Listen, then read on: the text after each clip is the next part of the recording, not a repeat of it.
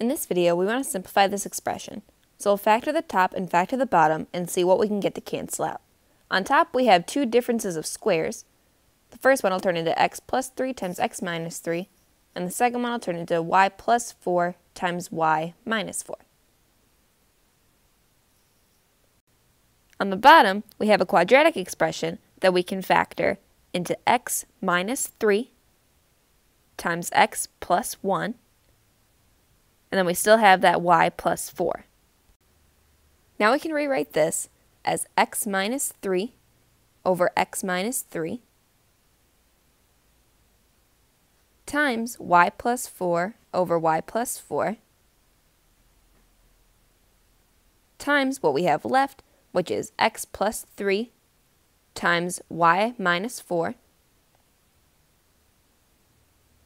over x plus 1.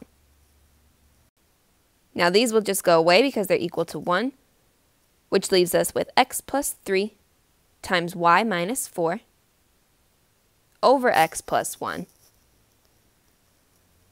Or another way to write that, if you wanted to multiply the top out, would be xy minus 4x plus 3y minus 12 over x plus 1.